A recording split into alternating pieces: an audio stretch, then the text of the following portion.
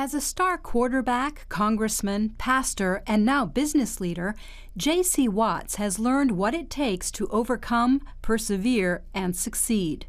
In an inspiring and practical new book called Dig Deep: 7 Truths to Finding the Strength Within, Watts shares the secrets to digging deep by going beyond the excuses and blame game and finding your inner reservoirs of inspiration, character, strength, and motivation.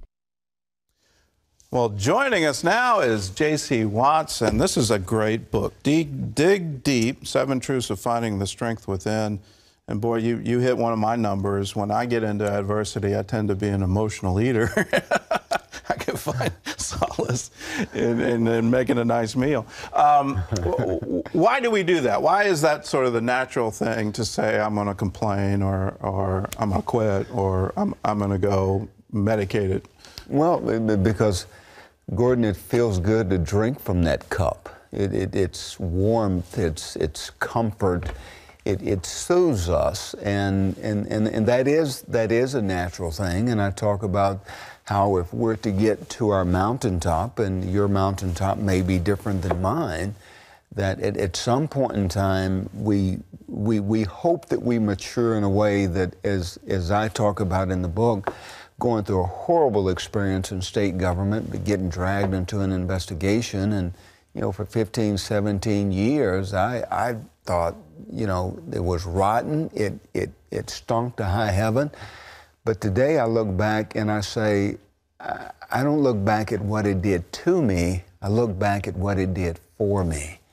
And it gave me a foundation to, I think, exercise my faith. And as I've said many times before, faith is like a muscle. The more you use it, the stronger it gets. And so I've had plenty of opportunities to exercise my faith and to make it stronger. And I talk about some of those in Dig Deep. Yeah, I like to say untested faith is no faith at all. That's right. If everything is going easy, then that's right. That's right. You know, watch out, because life is going to come at you hard and fast. As Andre Crouch said, if I never had any problems, I'd never know that God could solve them. And so, you know, adversities, if people have not had adversities, just hang on. They're coming, and so Jesus promises you're going to have them. That's right, you're going to have them. But you can get through those things. Fighting through a bad relationship, fighting another down, or fighting through a bad business deal, whatever the case might be.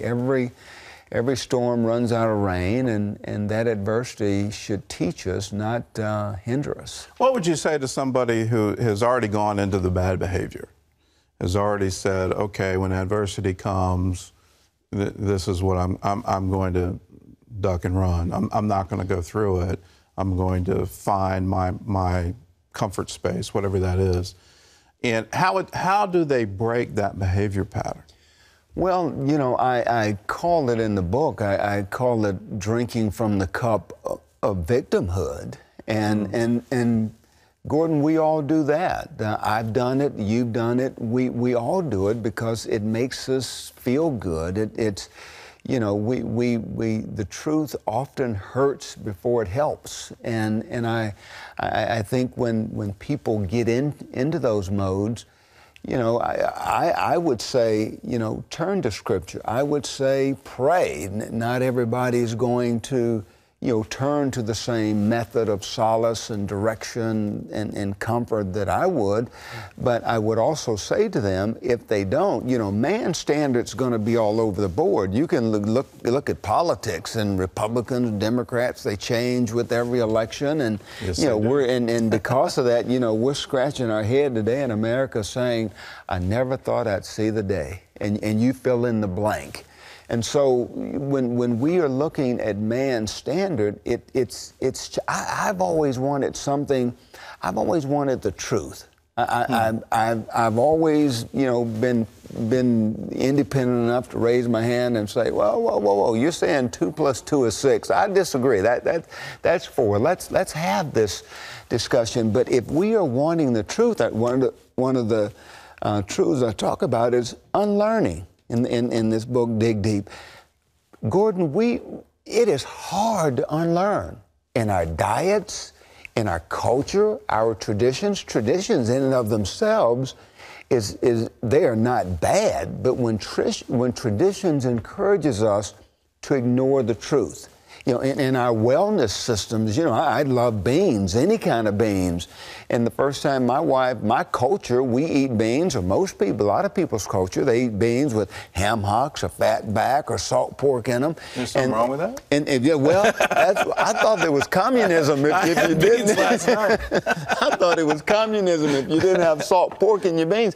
But my wife started to cook the beans, just putting seasoning in them. I had to unlearn how to eat beans like that because of my culture, and they were a whole lot healthier. And so our culture, our traditions, society teaches us, fold the tent when bad times comes, you know, drink from that cup of victimhood, put that quilt of warmth around you, it'll make you feel a whole lot better. It does make you feel better for the moment, but in the long run, it keeps you where you are. That's right, it keeps you where you are. It doesn't lead to growth, and it doesn't lead to the victory. That's now, right. you've been through it. What's it like on the other side, where you persevere through? Well, it's obviously a whole lot sweeter, and I can't say that it happened overnight. In my case, it was a process. You know, I sat under good teaching from pastors, and you know, I had books and tapes, and you know, I watched the 700 Club, and so I watched these things, and I think through my local church and my pastor.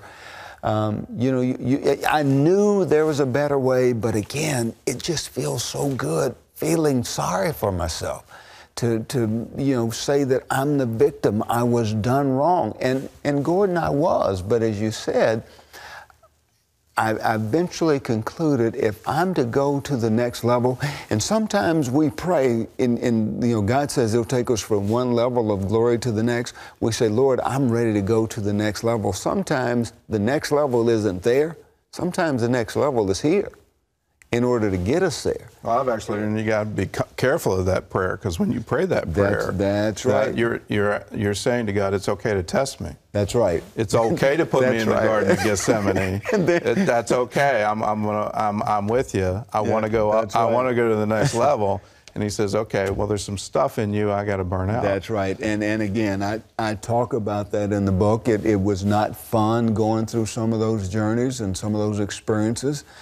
But, you know, I think I am a better person today. I'm still dysfunctional, as we all are. It's just a matter of degree. But the tragedy in life, Gordon, is not to be dysfunctional. The tragedy in life is to allow our dysfunctions to become our normal.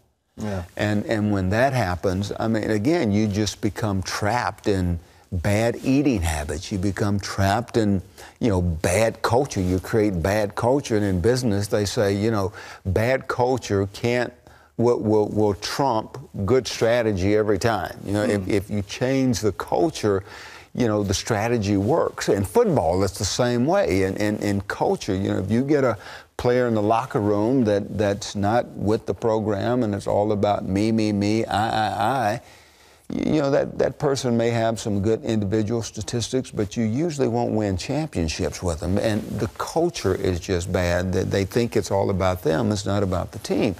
And so be it politics or ministry or business, wherever it is, I've had a chance to experience some things in 56 years that I hope will be a help and an encouragement to people. And again, my circumstances, but nevertheless, those truths are woven in the fabric of the earth. And Gordon can't ignore them. I can't ignore them. If we're to get to the mountaintop, we've got to adhere to them. When you come through, you actually understand how much His strength is made perfect in our weakness. That's right. And you know what? When you get to the point that you say, God, now I see. Now I see. Boy, that's a sweet spot. You had the best plan. You had the best way. That's right. From the beginning. What was I thinking? That's right. And not my will, your will be done. That's right. And that's the path to victory. That's right. You want to get through some struggles, this wonderful book, Dig Deep. It's available wherever books are sold. And JC, thank you for being with us. Thanks for having me on. God bless you on your new adventure. Thank you, sir. You're now a new CEO. It's wonderful.